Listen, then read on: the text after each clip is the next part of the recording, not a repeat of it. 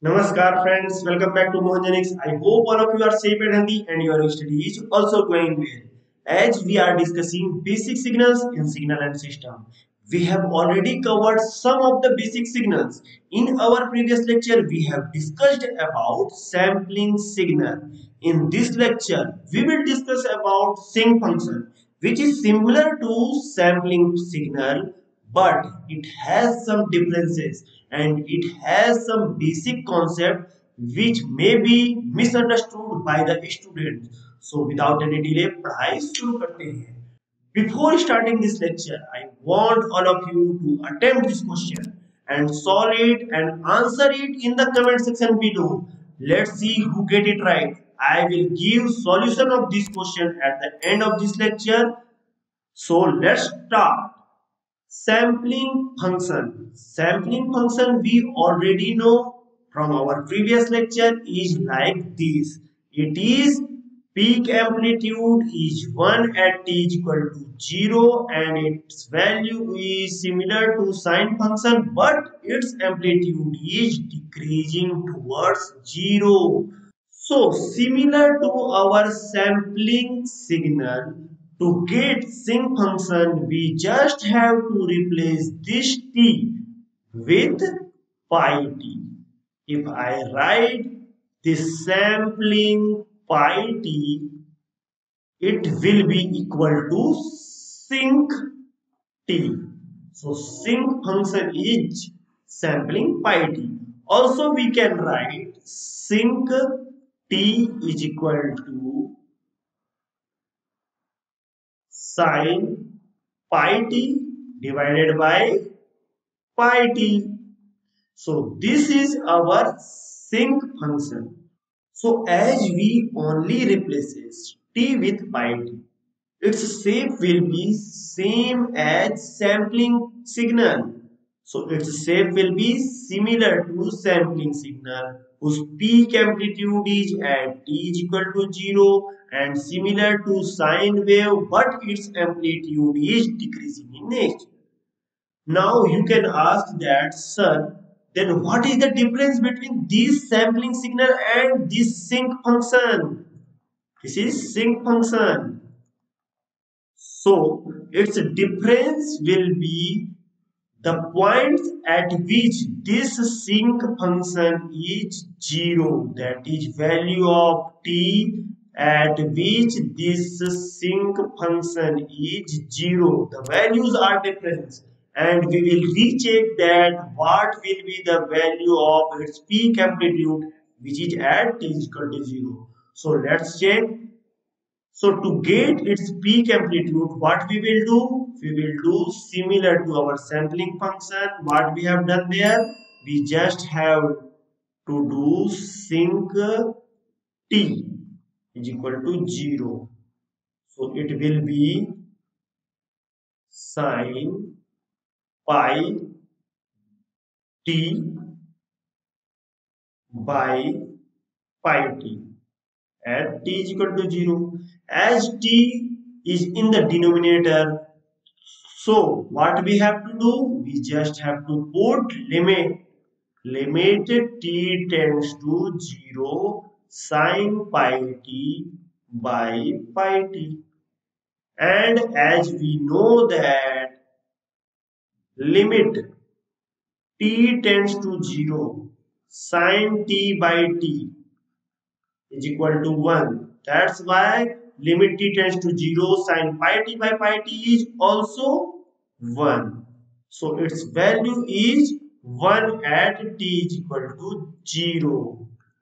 So which is same as sampling function.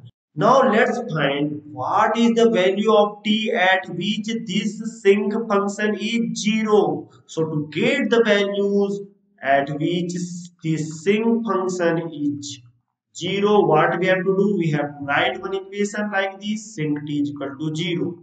So which means sine pi t by pi t is equal to 0, and t cannot be 0 as at t is equal to 0 its value is 1. So pi t also cannot be 0. That's why sine pi t is equal to 0.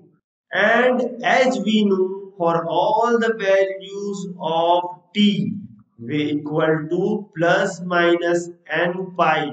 That means sine plus minus n pi value is equal to 0. That's why we have to compare this with sine pi t is equal to sine plus minus n pi, which means pi t is equal to plus minus n pi. For the student who don't know about this n is the natural number. Natural number means from 1, 2, 3 to infinity. So what will be the value of this t? This value of t will become as t is equal to plus minus n. This pi and this pi get cancelled. That's why t is equal to plus minus n. That's why for n is equal to 1, it will become as plus 1 and minus 1. For n is equal to 2, it will become as plus 2 and here minus 2, and these values are like this.